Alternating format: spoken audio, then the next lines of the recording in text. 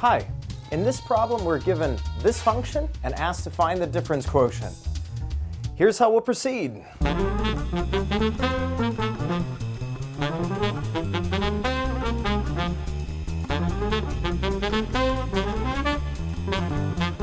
Alright, so a bit of a beastly problem, but could have been a lot worse. Not too terribly bad.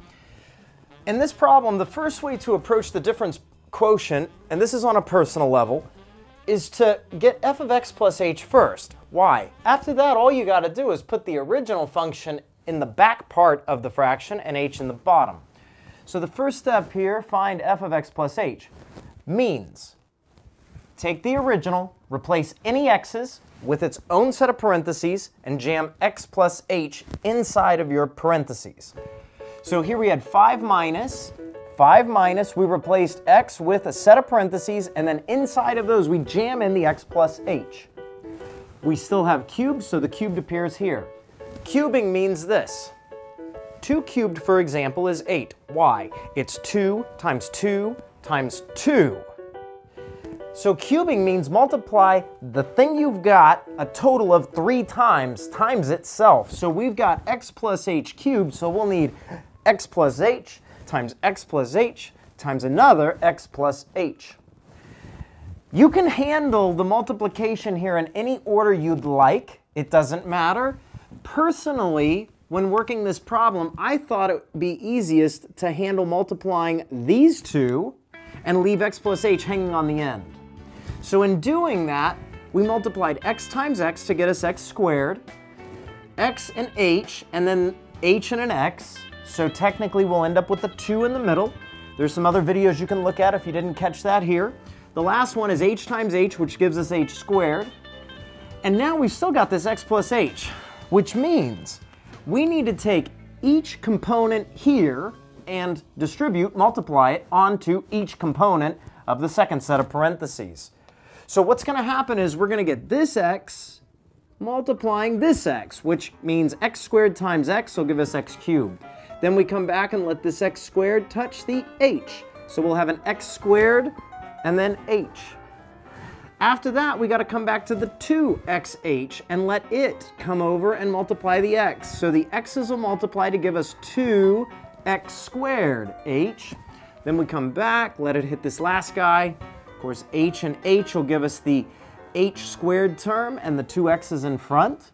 And then the last part here, we let this h squared hit the x, which will give us xh squared. And finally, we get down to the h squared times the h, which gives us h cubed at the end. Kind of long, kind of lengthy, but it got us there. Now we need to combine anything that's similar. So we go and look. X cubed is by itself. But is there something that has an x squared and an h? Well, yeah, the next piece is x squared and h. There's 2 of them.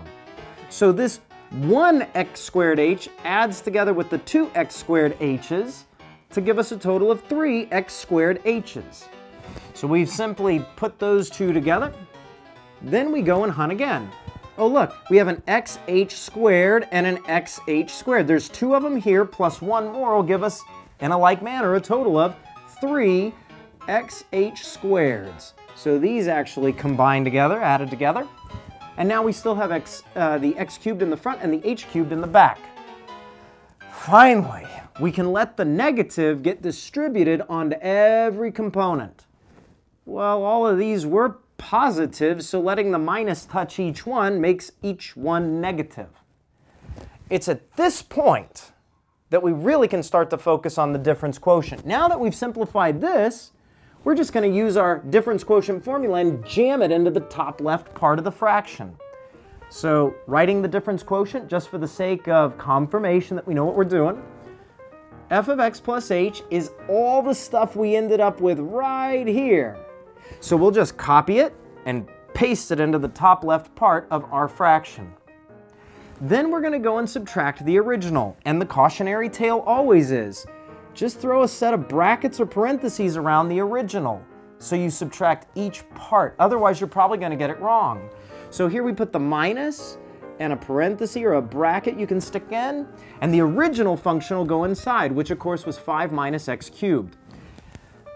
With polynomials, your hope is that the original function's parts go away.